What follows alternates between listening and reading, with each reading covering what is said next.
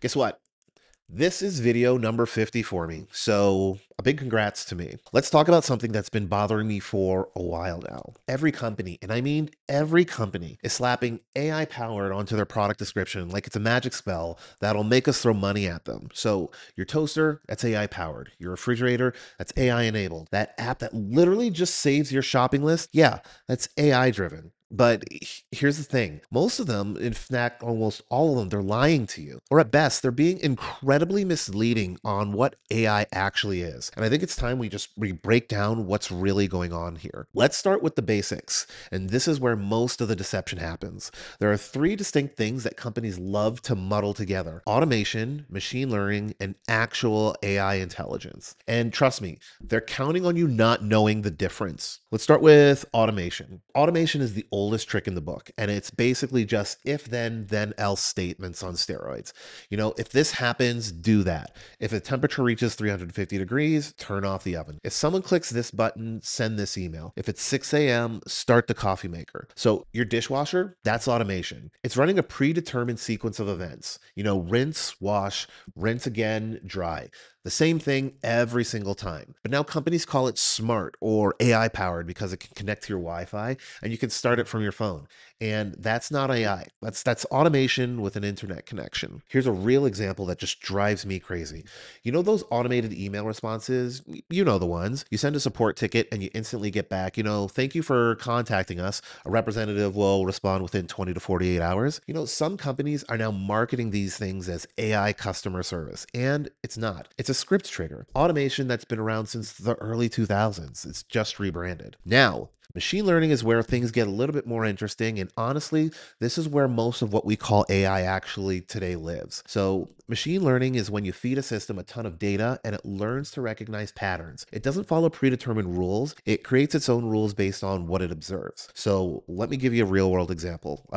Netflix recommendations. They're not sitting there with a flow chart that says, if this person likes action movies, recommend this specific list. Instead, they feed the system data on millions of viewing habits. And the system's learned that people watch certain shows, tend to watch the same shows over and over. It found patterns that humans might never have noticed. Or think about spam filters. In the early days, spam filters were automation. They looked for specific words like Nigerian prince or enlarge your whatever. And spammers would just change the wording and then boom, the filter was defeated.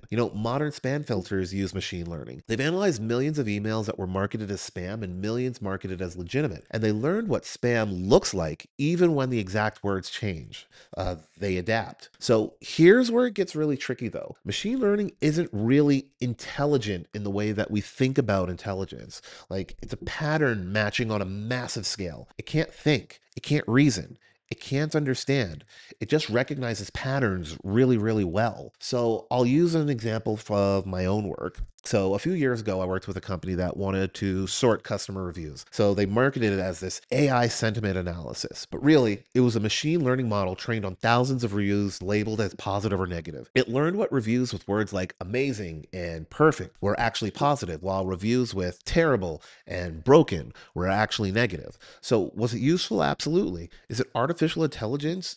Not really. So the real AI, and I'm talking about what we call artificial general intelligence or like AGI, it doesn't exist yet. This would be a system that can actually think and reason and understand context, like learn new things without being explicitly trained on them and apply knowledge across different domains. So the closest thing we have to that right now are what we call large language models, and I'll get into that for a minute. But even those aren't truly intelligent in the way humans are intelligent. They're incredibly sophisticated pattern matchers that can mimic intelligence so well, it's often hard to tell the difference. So when a company tells you their product is AI powered, they usually mean one of three things. It's automation with good marketing, it's machine learning that found some patterns in data, or in rare cases, they're actually using modern generative AI models. And that brings us to the next part. Generative AI is probably what most people think about when they hear AI today. And it's honestly the thing that's actually living up to some of the hype. So this is your ChatGPTs or your Midjourney image generators. These are your AI video tools. So the keyword here is generative. These systems generate new content. They don't just recognize patterns or follow predetermined paths. They create something new based on what they've learned. So let me break it down how it actually works, because it's both simpler and more complex than you might think. Like a large language models, like the ones powering JFGPT, Claude, Gemini, Guac, Kimi K2, I can go on. They've been trained on massive amounts of text from the internet, books, articles, websites, conversations, code, like everything. And throughout that training, they've learned something really interesting. They've learned the patterns of language itself. They have learned that when someone says the capital of France is, the next word is probably Paris. But they've also learned much more complex patterns. They've learned how arguments are structured, how code function works together, how to explain complex ideas simply, how jokes are constructed, even how different writing styles feel. So last month, I was working on this tech document project that was already weeks behind schedule. So normally I'd spend hours writing draft after draft trying to make complex technical concepts accessible to non-technical users. But instead, I used a generative AI tool. I gave the technical specifications and I asked it to explain to them like I was talking to a small business owner who just needed to understand the basics. And here's the thing, it didn't just pull up some pre written explanation from training data, it generated new text combining what it learned about technical writing, about explaining complex concepts, about what small business owners typically need to know. And was it perfect? No. I had to edit it, fact check it, adjust the tone, but it cut my work time in half. Think about AI image generation. Tools like Midjourney or Dolly don't have a database of images that they're pulling from. They've learned what different objects look like, how they're typically composed, what different art styles look like, and then how lighting works, perspective, and then color theory. Then, when you ask for a steampunk cat riding a bicycle on Mars, it generates something completely new by combining all those learned patterns. But here's what companies don't want you to understand. These systems are not truly intelligent. They're phenomenally good at pattern recognition and reproduction. They can combine concepts in novel ways. They can sometimes seem like they're reasoning or understanding, but they're essentially very sophisticated autocomplete systems. So I'll give you an example of where this breaks down. A friend of mine asked ChatGPT to help him plan a hiking trip. It gave him a detailed itinerary, recommended gear, even suggested a good photography spot, too. Everything looked perfect, except when he actually tried to follow the route, he discovered that the two trails it recommended didn't actually exist, and one of the camping spots was on private property. So the AI learned what the hiking trip plan looked like. It knew what kind of language it used, the format of the itineraries, the type of gear that got recommended, but didn't actually know the specific trails. So it generated a plausible sounding content based on patterns, not actual knowledge. So this is why when companies say that their product has AI, you need to ask, is this just generating plausible content based on patterns, or does it actually have access to real verified data? Most of the time, it's the former dressed up as the latter. Another real world example, AI legal documents. Several companies now offer AI powered contract generation. They can generate contracts that look legally sound, use the right terminology, and have the right structure. But lawyers have found numerous cases where these AI generated contracts have subtle errors that could be catastrophic. The AI learned what contracts look like, but it doesn't understand the law the way a trained attorney does. Now, before we get to how to actually use all this stuff effectively, we need to talk about the newest buzzword that companies are just throwing around, and that one is AI agents. And oh boy, is there a lot of confusion about what this actually means. AI agent is supposed to be an AI system that can act autonomously and complete tasks, not just answer questions or generate content, but actually do things like take actions, make decisions, walk towards goals without having you hold its hand through every single step. And so think of it this way. Generative AI is like having a really smart assistant who can write anything you ask for. An AI agent is like having an assistant who can figure out what needs to be written, research the topic, write it, edit, format it, and send it to the right people, all while you're doing something else. So let me give you another example because I'm just full of examples. There's a company that's called Zapier that recently launched AI agents for workflow automation. Here's how it works in theory. Instead of you manually setting up this happens, do that rules, you tell the agent, I need customer feedback from our support tickets summarized and sent to the product team every Friday. The agent is supposed to figure out how to assess the tickets, what counts as feedback, how to summarize it, and who the product team is, and then actually do it every week. That's the difference from traditional automation because you're not programming every single step. You're giving it a goal and it figures out the steps. At least that's the promise. But here's where companies are being misleading again. Most AI agents today are really generative AI with some extra scripting bolted on. They can do a sequence of actions, but they're not truly autonomous or intelligent about it. So I'll tell you another frustrating experience I had last month. So a popular project management tool added AI agent capabilities. They advertised it as being able to manage your projects automatically, update statuses, assign tasks, send reminders, the works. And I thought, yes, great. This is going to save me hours. What it actually did was generate plausible sounding task descriptions and randomly assign them to team members based on who had been assigned similar sounding tasks before. It had no understanding of people's actual workload, skills, or availability. It marked tasks as complete when it saw certain keywords and comments, even if the work wasn't actually done. And so within 2 days, my team was more confused before than we started. It wasn't an agent. It was making guesses about what an agent would do with no real ability to verify its actions or course correct. Real AI agents, the ones that actually work, are being built right now, but they're more limited and specific than the marketing suggests. So Google's DeepMind created an agent that can play Stratego at a championship level, and that's impressive. But it can only play Stratego. It can't suddenly decide to play chess or help you with your taxes. OpenAI has been testing AI agents that can browse the web and use tools to complete tasks. And I've seen demos where you ask it to research competitors and build a comparison spreadsheet, and it actually goes out, searches multiple websites, extracts information, and builds the spreadsheet. And that's closer to a true agent. But here's the thing again, even those more advanced agents fail constantly. They get stuck in loops. They make wrong assumptions. They pursue irrelevant information, or they just give up. They need constant supervision. Like a startup I know tried using an AI agent to handle their social media scheduling, and it posted 3 times in 1 hour because it thought the posts hadn't gone through. They didn't post for a week because it decided the content wasn't engaging enough based on criteria nobody asked it to use. The real challenge with AI agents is trust. With generative AI, you see the output before anything happens. You review it, you edit it, you decide whether you want to use it. With an agent, it's taking actions in the real world before you see the results. That's powerful, but it's also risky. I'm full of examples, so I'm going to give some more. So here's an example that went viral a few months ago. Someone set up an AI agent to manage their email inbox, archive spam, flag important messages, draft responses.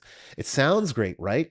Except the agent decided that a contract deadline extension from a major client was spam because it came from a new address and it had a suspicious language about changing dates. So it archived the email and the person almost missed like a critical deadline. So when companies tell you that they have AI agents, you got to really ask them, what exactly can it do without supervision? What happens when it makes a mistake? Can I review actions before they're taken? And how does it handle unexpected situations?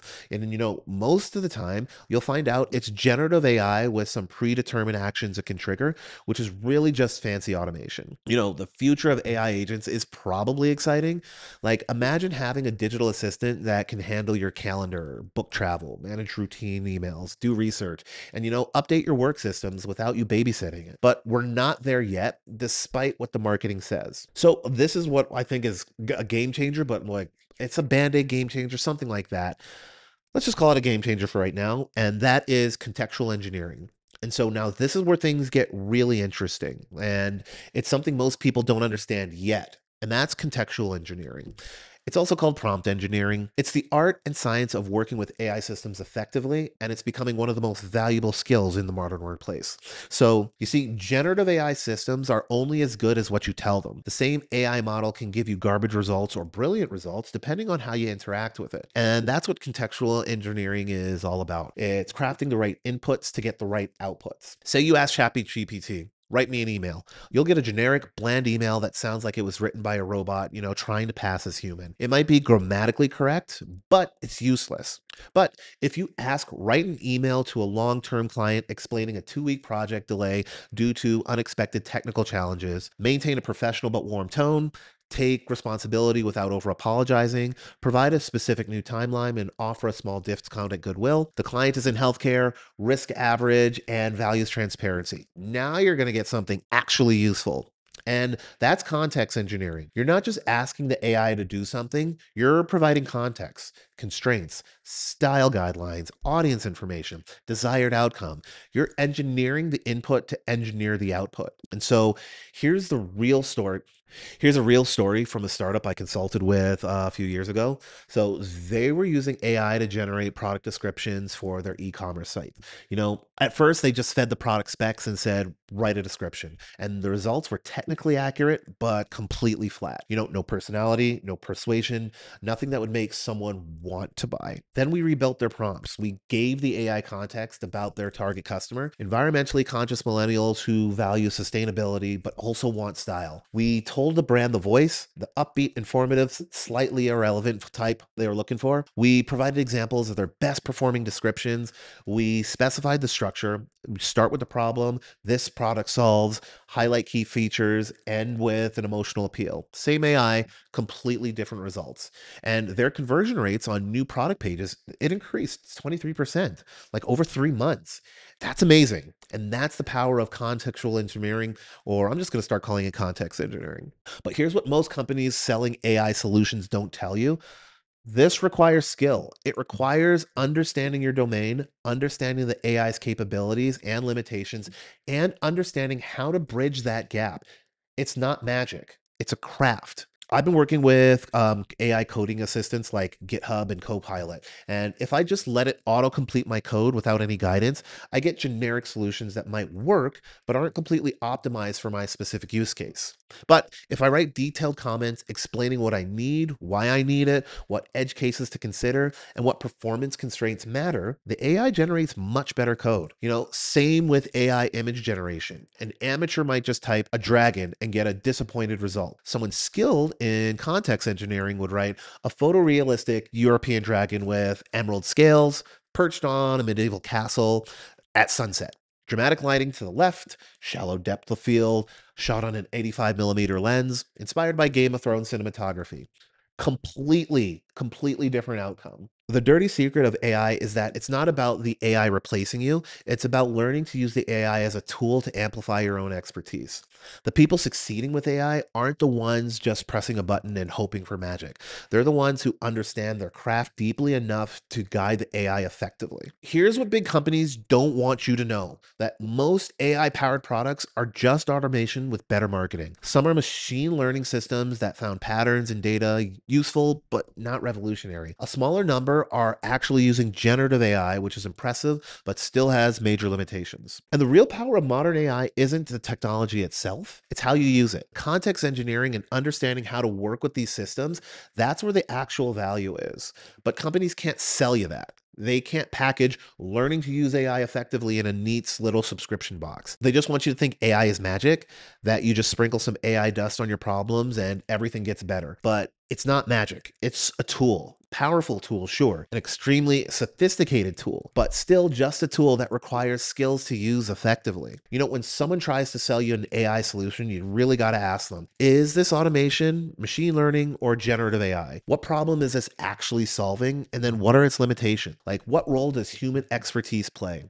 And if they can't answer these questions clearly, they're probably lying to you about what they're actually offering. This AI revolution is real, but it's not what the marketing departments want you to believe. It's not about AI replacing humans or making everything effortless. It's about humans learning to collaborate with sophisticated pattern matching systems to do things we couldn't have done before.